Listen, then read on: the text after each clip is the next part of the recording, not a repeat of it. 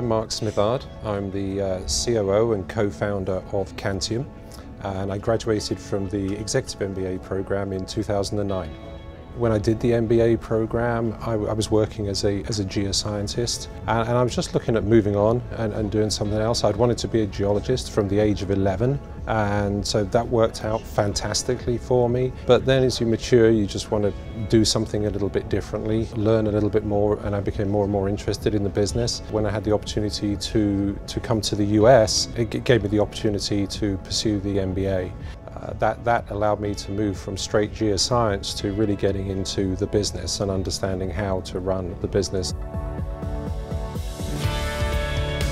Then with the downturn in the oil industry in kind of 2014, it just gave me the confidence to say, you know what, I'm just going to take the money and run and go pursue my own opportunity. So with my business partner, Richard, he had an extensive career in the service company, and I had an extensive career in the oil production companies. And it allowed us to put together a very, very good business plan and go pursue funding up in New York and just straight up start our own company. And that just wouldn't have come about as just a straight geoscientist. And what I really find is that the MBA program, it gives you that linguistic domain to have the conversation. And without the words, without the vocabulary, without the understanding, you can't even have the conversation. And that's what the MBA gives you. I can do any of it. That realization came to me through the MBA program and through the conversations I had with people in doing the program.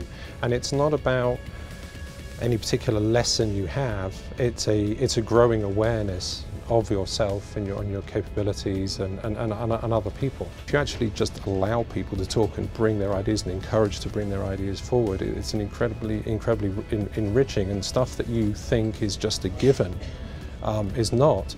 Recognizing that and how all those ideas really truly add value to your ideas. People said to me, it's like, why did you go to A&M? Why did you choose the A&M program?